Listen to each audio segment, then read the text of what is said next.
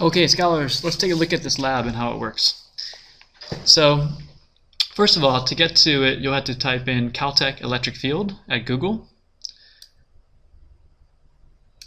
And when you do, this is what you'll see. So as you can see here, we have a screen, blank screen. And whenever I click, I place a charge, and then the computer program calculates what the electric field lines will look like around that charge. So here we can see that for a charge of 1, positive 1, there are 5 field lines. So going back to your handout, we can draw 5 lines going outward.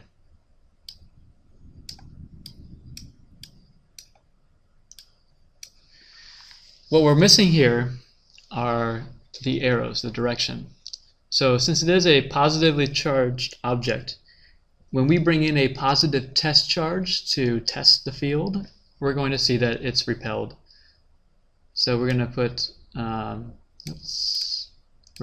arrows going out on each of these.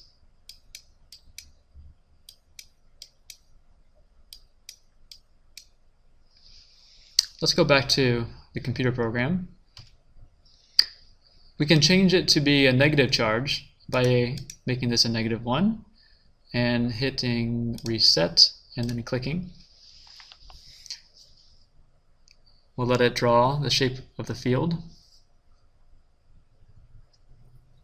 We can see that we still have 5 field lines, but we know that they're going to be pointed in the opposite direction since it's a negative charge. Taking a look at the next one on your handout, +2. How do we do +2 on the lab? I'm going to hit reset, change this to +2, click, and it will automatically calculate.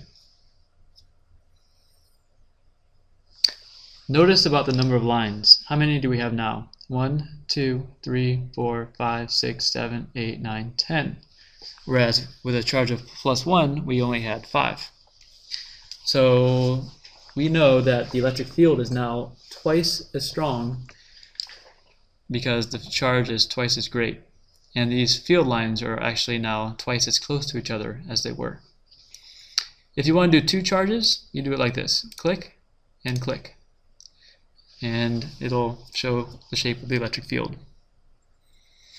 Okay, so now you know how this program works. Don't worry about drawing these lines that you see colored. These are showing a different concept called equal potential lines. We're focusing here on the electric field lines in white. Then I would like you to answer the questions on the back of the lab handout. Do your best with 9 through 12. It's on polarization. We're going to spend a little time tomorrow in class discussing that in more detail. And then make sure you read the 2 pages from the book as well. Okay, see you tomorrow, scholars. Thank you.